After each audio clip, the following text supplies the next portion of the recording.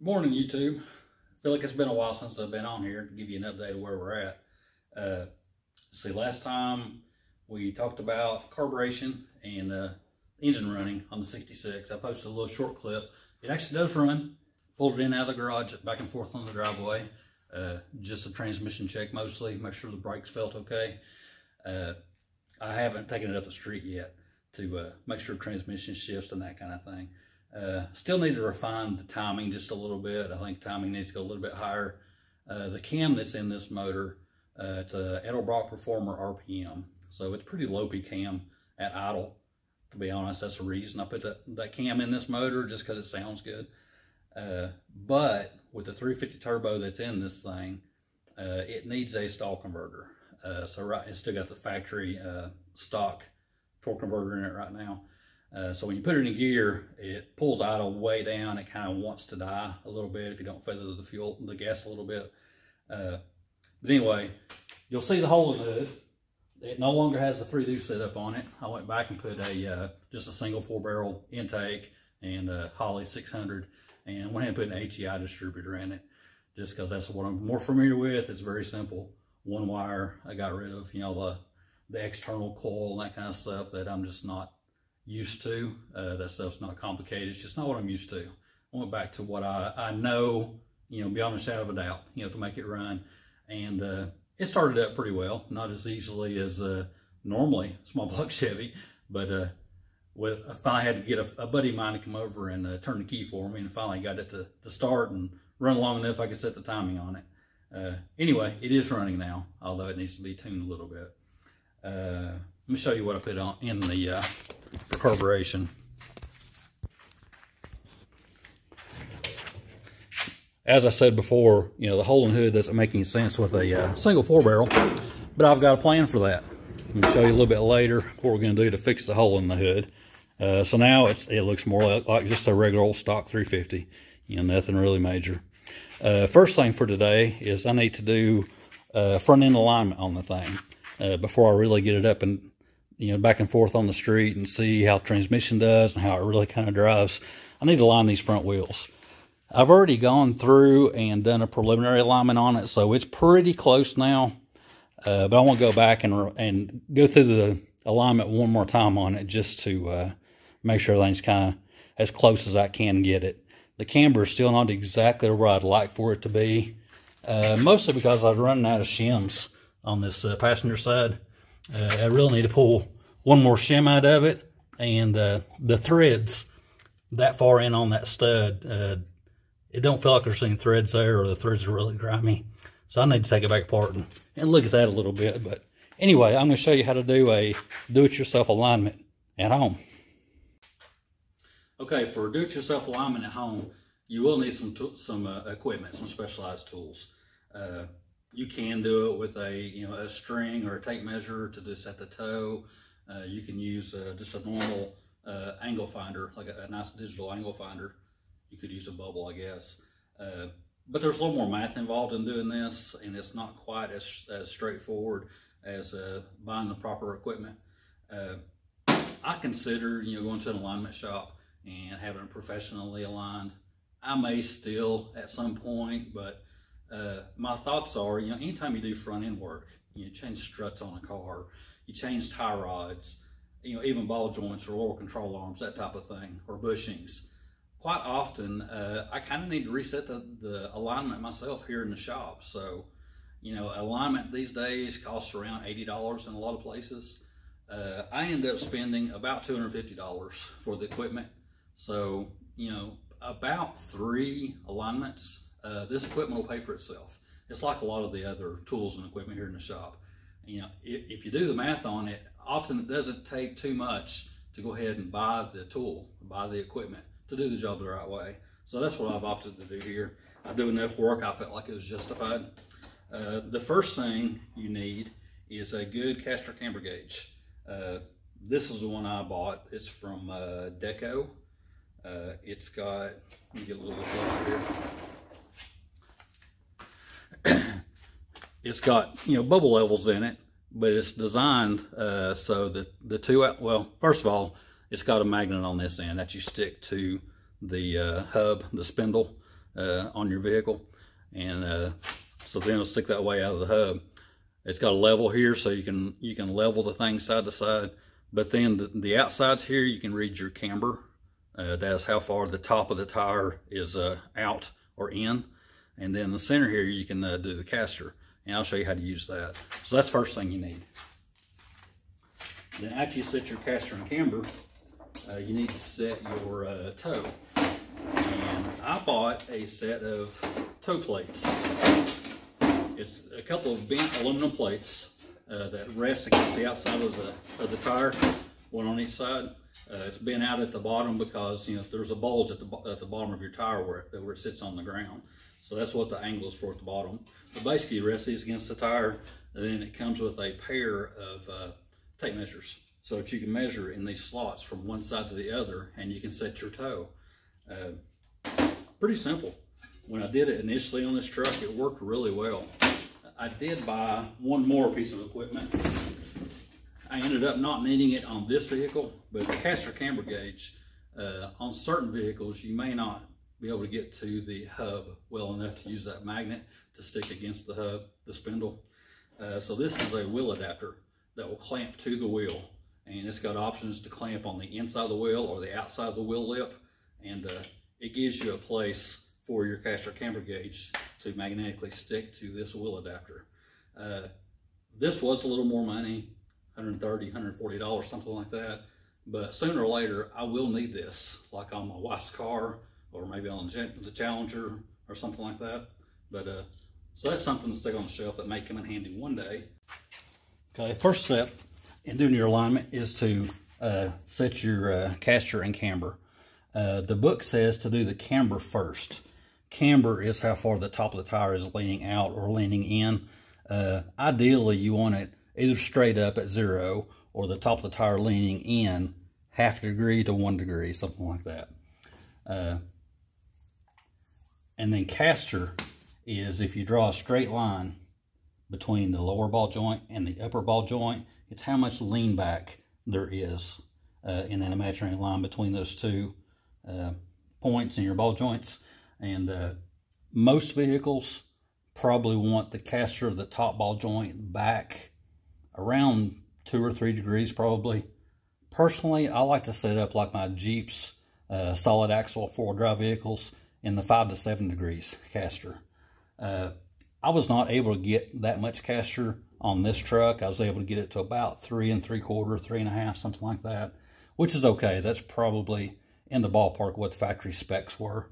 But anyway, that's what caster is. I found that caster was a little more tedious to try to get. I felt like if I could get the angle of those ball joints set first, then the in and out adjustment for the camber was a little bit easier to get. The adjustment on these old trucks is on the top A-arm. You have to add or remove shims, either to the front of the A-arm or the back of the A-arm, in order to get that triangulated A-arm to shift, that top ball joint to move in order to set your caster. Well, once you get that angle correct, then the in and out is easy. You add or subtract the same amount of shims on both sides in order to get the tilt, the camber of the top of the tire correct. So in my mind, caster would be the first thing I would set. But anyway, what I've done, I've removed the center cap of the wheel, and then I've removed the dust cap from the center, that covers your wheel bearings. And that gives me a nice flush area here. Now you want to check this surface, make sure there's no burrs or dirt or anything on it. It needs to be clean, because that's where your magnet's going to sit. So then you set the magnet on it, on that hub. And then we're going to level with this level out here. So between the lines. And we can read our camber this way. Camber is on the outside, the two outside bubbles here.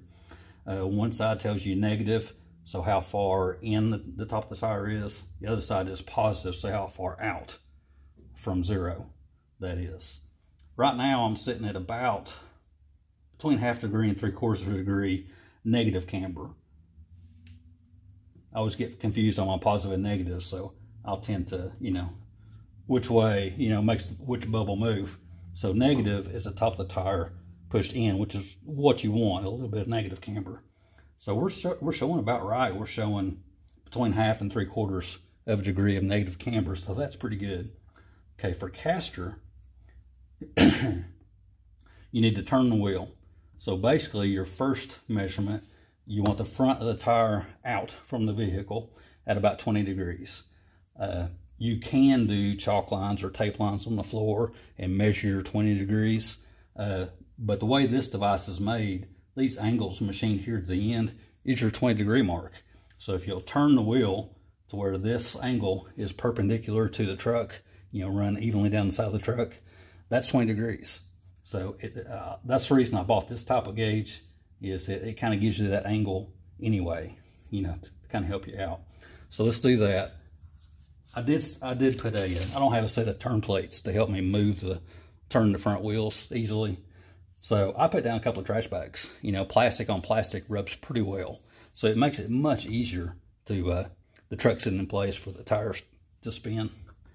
I still can't do it manually out here, so I'm still gonna turn the steering wheel, but let's get it set so the front of the tire is out 20 degrees.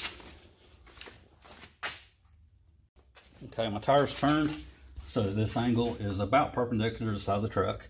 On this truck, it's just about lock to lock. That is your 20 degree this way, 20 degree that way. So I'm gonna level the gauge again using the bubble out here. And then I'm going to use this knob to zero the caster. That's the center bubble. So get the middle of the bubble at the 0 mark. And then we'll turn the wheels 20 degrees the other direction. And then we'll read our caster. Okay, now we're 20 degrees the other direction. We're going to level the gauge again. And then the reading is our caster. So we're showing, yeah, we're about 3 3/4, almost 4 degrees of caster. So that's pretty good. So to check on this wheel, it looks pretty good. Now I'm going to look at the other side. Camber from one side to the other really doesn't make much difference in how the truck will drive. Caster, however, if the caster is different from one side to the other, the side with more caster, the truck will tend to pull that direction. In the old days, well, some alignment shops still do it today, they would set your passenger side, the right side, with just a little bit more caster than the driver's side. I've heard a couple of different reasons. I've heard it's, you know, so if you fall asleep or not paying attention, the vehicle will tend to go to the right side off of the road rather than to the left and into oncoming traffic. I've also heard it was to combat the, what do you call it? The curvature of the road. Can't remember the word. Anyway, some of the roads are pitched to the outside so that rainwater will pitch to the outside. So therefore they do that to counteract, you know, the crown in the road. That's the word I'm looking for, crown. I'm not buying that. A lot of times, especially on a 4-lane highway, you know, if you look at the crown in the road, the left lane will be crowned to the left, or the right lane will be crowned to the right. So the water will tend to run off both directions. So to me, I'd rather have my caster the same. I don't want it pulling one direction or the other. I want it to just go straight ahead if I were to let go of the wheel. Okay, so I'm going to do the same thing on the other side. And once you get your caster and camber set up on both sides the way you want it, then tow will be the last thing you do. Okay, I've got my caster and camber set up on both sides, and they're pretty close. This gauge also comes in a really nice padded case to protect it, take care of it.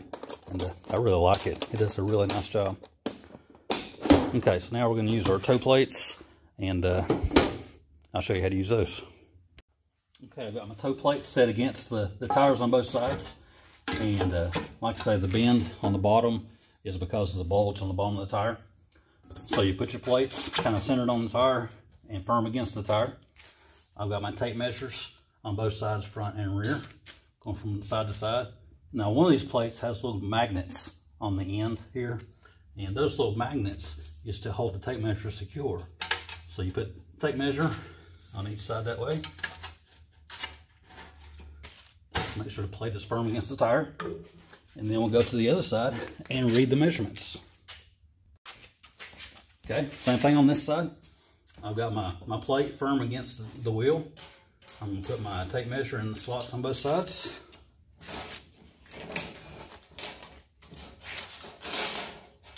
and just read the measurements. Basically, you want about 1/8 of an inch of toe in.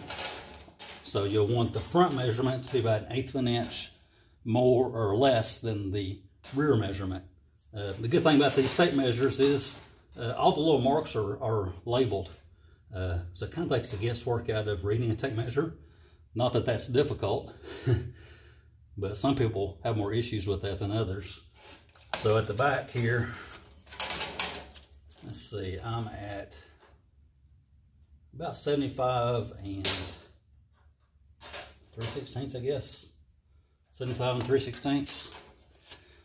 So at the front, I really want to be 75 and 1/16.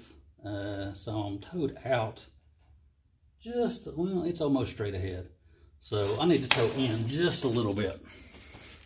So I'll tighten up my tie rods a little bit to bring the toe into spec, and the alignment will be finished. Okay, now that the wheel alignment's finished, on to the next project for the day, how to take care of that hole in the hood. Ideally, I would replace the hood. Cowl induction hood would be nice. They're expensive. A new stock replacement hood is over $1,000 now, in the neighborhood of $1,050 or $1,100 for a new stock hood. Looking on Marketplace and Craigslist for used hoods, people seem to be wanting like $500 for an old used crappy hood these days. That's not in my budget for right now. One day I'll run across a good deal on a replacement hood. Until then, how do we fix that hole in the hood? You know, that hole is set up for 3 deuces for 3 small air cleaners to stick out. Now we got a single 4-barrel carburetor on there. It don't look right.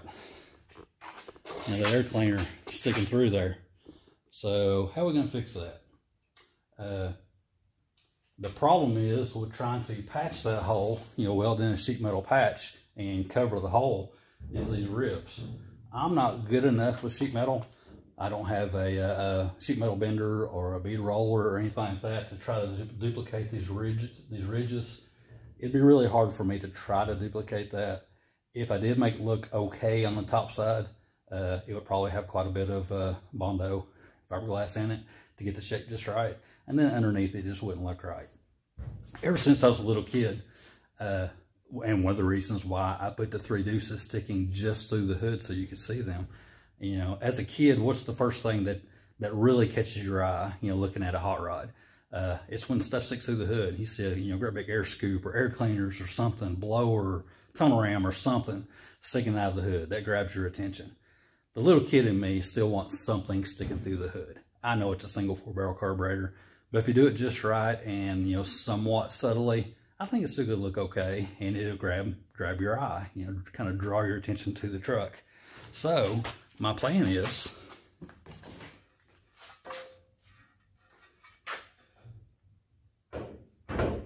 got a nice big hole for a big air scoop. Now it won't be sticking through the hood this far. It'll be kind of subtle like the 3 deuce setup was. With the measurements that I've taken, I'm going to use a 2-inch spacer between the carburetor and the bottom of this air scoop. Only about half of that scoop will be sticking through the hood. When you raise the hood, it's going to look a little funny having this large air scoop on top of a single 4-barrel carburetor.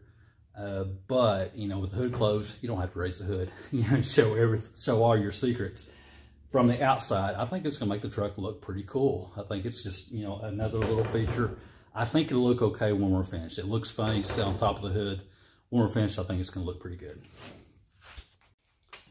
So the reason I had to go with the large air scoop is because they make a smaller one for the single 4-barrel. The hole in the hood is already too large for the little small scoop.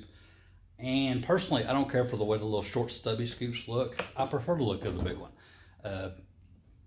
Again, it looks funny with just a single carburetor underneath it. It really needs 2 carburetors underneath it, but it is what it is. So I went with the large scoop because of the size of that hole in that hood. So the first thing I need to do is I need a pattern, because I'm going to have to make the hole in the hood even larger to fit this scoop. So I got to thinking, you know, what's the easiest way to make a pattern? You know what? The box that this scoop came in is a really good size. It's pretty close to the size of the hole that I would like to have in the hood for the scoop to stick through. I like for the hole to be fairly close, you know, not unreasonably close, but, you know, An inch or so on each side would be nice. Probably need a little bit more than that on the ends, but I think the box is probably gonna make a pretty good pattern. So I'm gonna cut the bottom of this box, or maybe the top, and use that as a starting point to make a pattern so I can cut this hood. Okay, I got the top of the box cut out, and I traced the back end because I'd like for the hole to kind of follow the contour of the back of the scoop. It's sort of rounded, and I think I'm in pretty decent shape for a pattern. I will probably end up having to add an inch or so up here on the front because of the way the hood, you know, will close down over the front of the scoop. So I may add an inch or so outside of this cardboard template, but that's pretty much it. It gives me something to trace for the hood. Okay, now we've got the cardboard template cut out. I still need to know where my air cleaner stud's gonna be. Where's the center of the carburetor on this pattern? And to do that, the way this thing mounts, it's got this carb spacer that bolts to the bottom of the carburetor, then it has an adapter plate, then an air cleaner bolts down on top of that, and then your scoop goes in on top of that and bolts to this large plate. It's kind of a pain in the butt, really.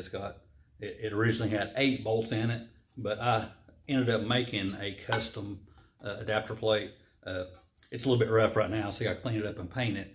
But in order to get the scoop to sit front to back the way I wanted it to stick through the hood exactly right, I ended up having to make a new adapter plate. But anyway, I need to locate that in the scoop so I can figure out, you know, where is the center of the carburetor in relation to this pattern. So this is going to sit on there basically just like that, same size as that box. So the center of the carburetor is going to be the center of that hole, obviously. So that stud is going to be right about there.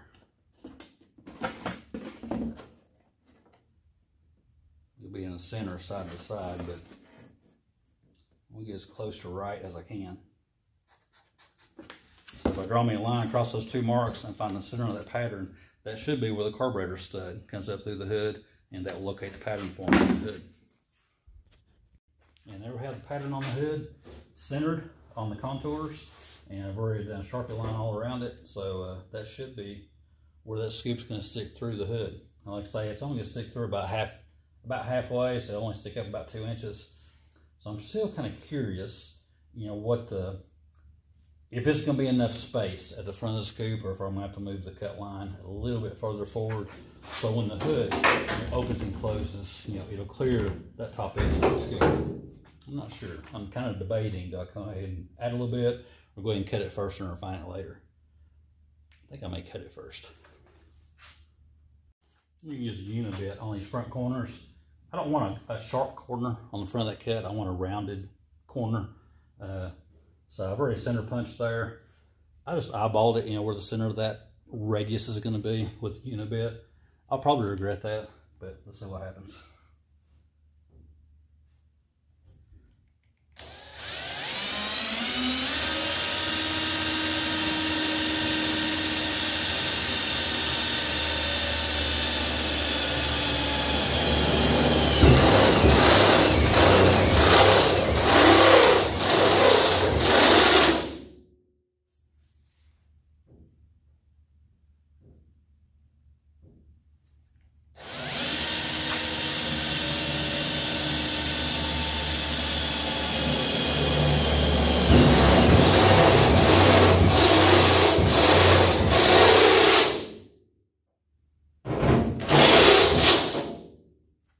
Not too far. Not bad. I'm running short on cutting discs, so we'll see how far I make it with this. I think it'll do okay.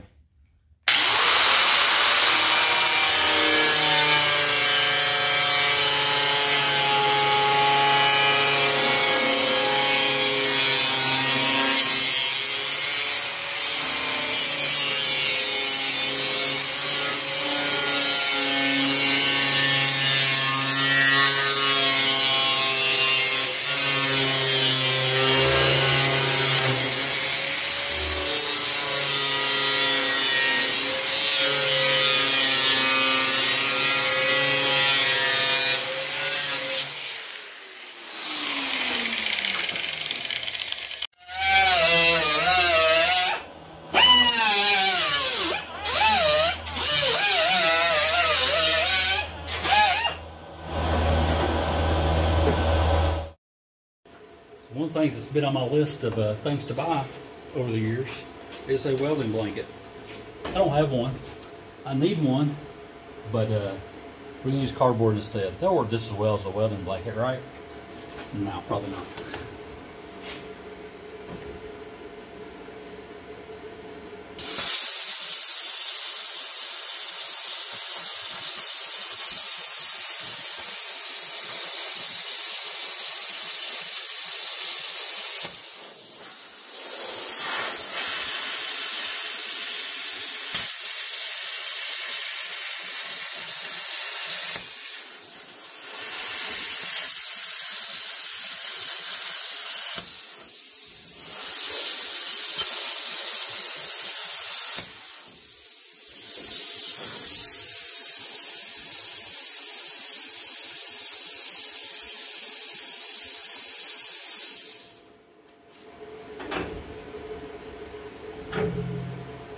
Almost got it.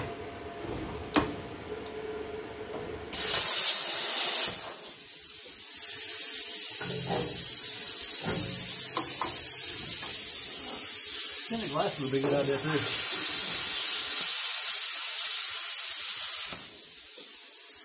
I used a welding helmet for a little while and it was just too dark. You can't see what you're doing. They do make special glasses for this. Again, I just haven't bought any. Okay, nobody died, nobody got hurt. Still got most of my fingers and toes. Nothing's on fire, so I call that a success.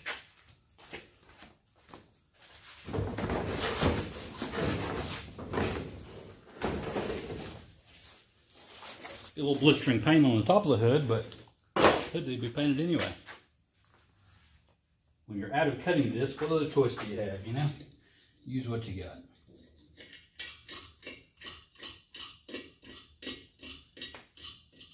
I know this really long stud, that's a stud that goes in the air scoop. I'd put the normal air cleaner on it, mostly to cover the carburetor, and I'll drop the wing nuts. I'll probably got a spare someplace. Get this out of the way. Okay. The way this air cleaner assembly goes on, I'm going to use a 2-inch spacer on top of the carburetor. That just gives me a little more air scoop through the hood so it doesn't look quite so funny. If that makes sense. Okay, then our adapter plate goes on. Our air cleaner goes on. And need my wing nut again.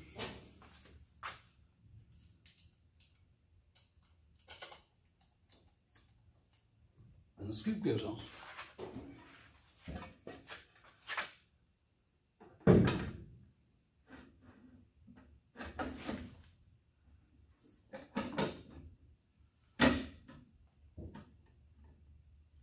Then there's 6 bolts in the bottom that attaches the scoop to that base plate.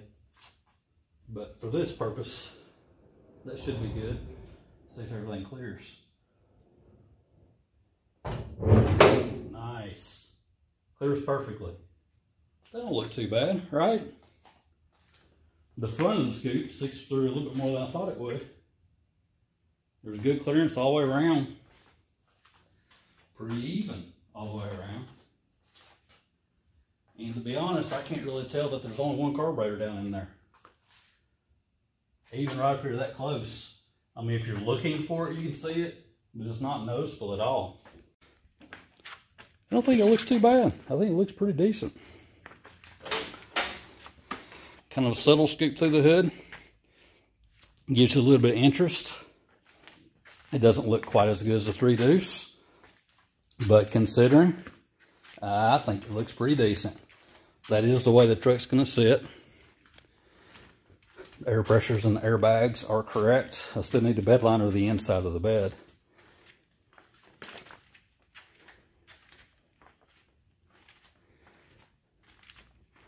Overall, I like it. Overall, other than the front bumper and some glass, the outside of the truck, it's pretty much the way it's going to look. Obviously, the hood needs to be painted. It's a little bit different color. Needs a little more body work, especially where I blistered the paint with the plasma cutter. But it's okay. Not a problem.